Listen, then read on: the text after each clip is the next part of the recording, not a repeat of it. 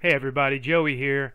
In today's video I'm going to be making Reuteri yogurt without half and half. Normally I buy some store-bought, prepackaged, bottled half and half milk, but I've been getting a lot of questions and a lot of feedback that a lot of people don't have access to prepackaged half and half. So I thought I would show a technique to make it without half and half, mixing together whole milk and heavy cream. Now what I got shown on the screen is the equipment I'll be using. This time around I'm going to be using 4 pint-sized jars and a milk frother to sterilize the inulin. Here are the ingredients I'll be using. I've got some Anthony's organic inulin powder, some A2 whole milk, and some heavy cream from my local grocery store.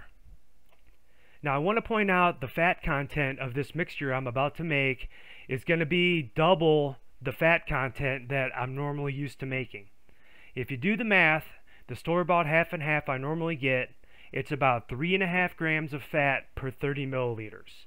This mixture that I'm about to make is around 5 to 6 grams of fat per 30 milliliters.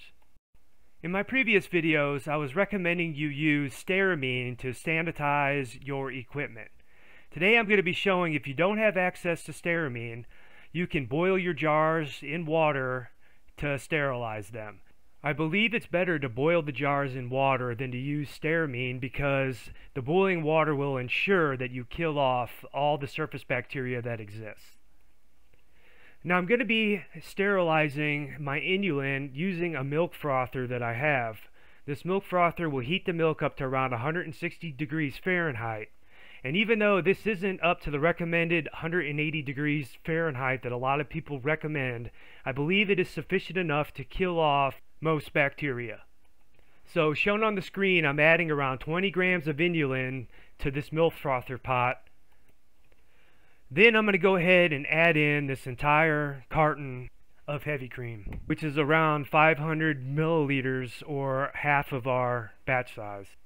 Next I'm going to set my milk frother and let it do its thing, heating up the mixture to 160 degrees Fahrenheit. If you want a more detailed explanation of this, please check out my other videos. I'm going to be doing some temperature experimentation with this batch. I bought a Bluetooth thermometer that I'm going to put in one of my jars to monitor the temperature of my yogurt maker while it's fermenting. Here I'm showing what the probe actually looks like. It fits right inside the pint-sized jar, and I'm going to go ahead and just toss it in my boiling water to get it sterilized. So it's saying that the temperature probe inside of the boiling water is 200 degrees Fahrenheit. And we all know that water is actually 212 degrees, so it's not really giving me an accurate reading inside of this environment. I also have a laser thermometer that I'm using here that's also kind of giving a false reading.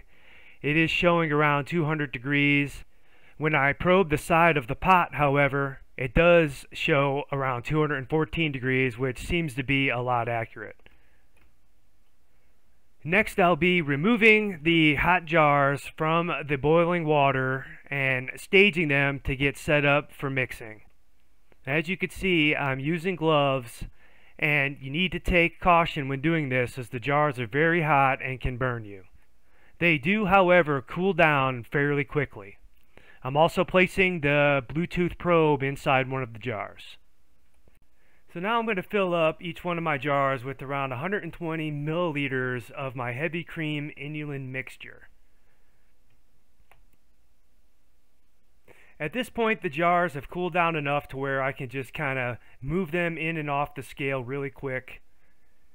And I'm just filling it up with the probe already inside. This is my temperature probe that I'll show in a little bit. And here I want to show you that very little inulin has stuck inside of this pot. This is probably a little bit more than normal than what I'm used to. Maybe it has something to do with the heavy cream. I'm not really sure. Then I'm going to add the same amount, the same 120 milliliters of the whole A2 milk to create my half and half mixture.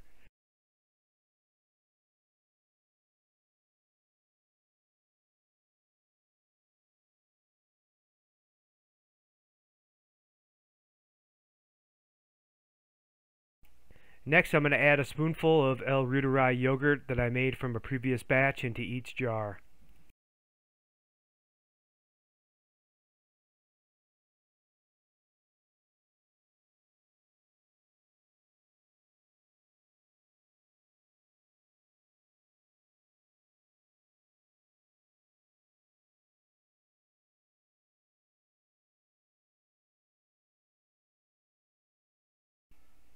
Alright, so here I want to show what the temperature probe is saying.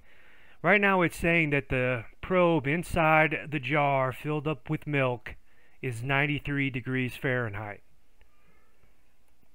Remember, I took whole milk straight out of the fridge that's roughly 50 degrees Fahrenheit, and I combined it with my heavy cream mixture that I warmed up to 160 degrees Fahrenheit. Now I'm going to put these jar lids on, and I've elected to put the lid seal side up, and I'm just doing this to make it easier to unscrew in the future.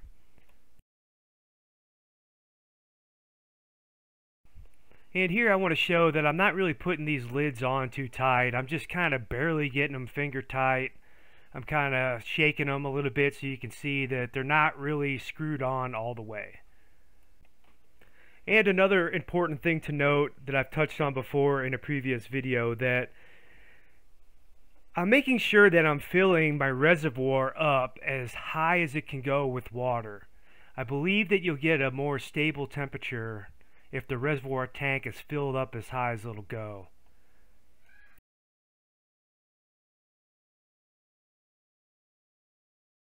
And for the purposes of demoing this temperature probe, I'm going to set my yogurt maker to 102 degrees Fahrenheit, and I'm going to come back in an hour or so and we're going to check to see what the probe is saying. Right now the current temperature is saying it's 91 degrees Fahrenheit. And just making note of the time, it's 2:40 p.m. So here it is, it's roughly 15 minutes later, and you can see the temperature has gone up. There's the time, it's roughly 15 minutes later. The temperature has shot up to 100 degrees. And take note of the yogurt maker is set to 102 degrees.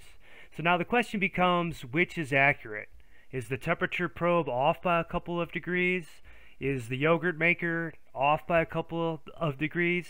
It's hard to say, but unless you take these measurements and collect this data, you'll never come to your own conclusion.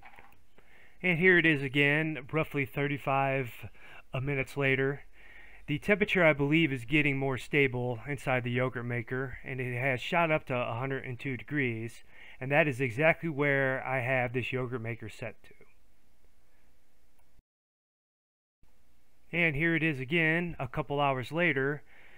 The temperature has gone down 2 degrees. Now it's saying it's 100 degrees inside of the yogurt maker. It's actually, what we're measuring is the probe that's inside of the jar. Just taking note of the time here. So what this is leading me to believe is this yogurt maker is set pretty good. It's only off by a couple of degrees up or down, and really I think that whatever temperature I have it set to, it is going to ferment 2 degrees lower according to my probe. Now I am taking into consideration the accuracy of this probe. Is it really within plus or minus 2 degrees of what it is saying? That's the ultimate question. Moving forward with this setup, instead of setting this yogurt maker to ferment at 98 degrees, I'm going to be setting it at 100 degrees because I believe that it's actually fermenting a tad bit lower than what it's saying. So here is the finished product. This has fermented for 36 hours, and what has happened is there's so much fat inside of this that has risen to the top and created a little yellow fat layer. And I do not believe this is contaminated in any way. I just believe that there's so much fat inside this, it's double the amount of fat that I'm used to using, that it just has collected at the top.